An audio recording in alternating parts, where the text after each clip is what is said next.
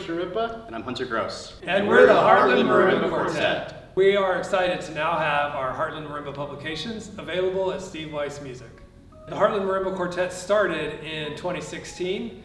The Heartland Marimba was already an organization, and so I wanted to add the quartet as a way to present the wonderful repertoire that we have, create more repertoire, and just playing in a marimba quartet is pretty awesome and pretty unique.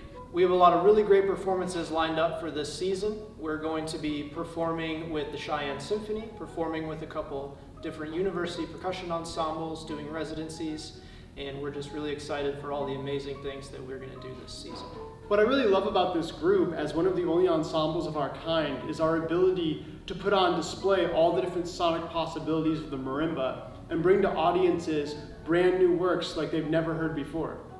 We've been working here at the Fall Retreat at the Center for Mallet Percussion and Research the past couple days, and we're very excited for what's coming up in our season. We're bringing some new works to light, highlighting some composers that deserve more recognition, and we're excited to just broaden our relationships with our community and concert halls around the U.S.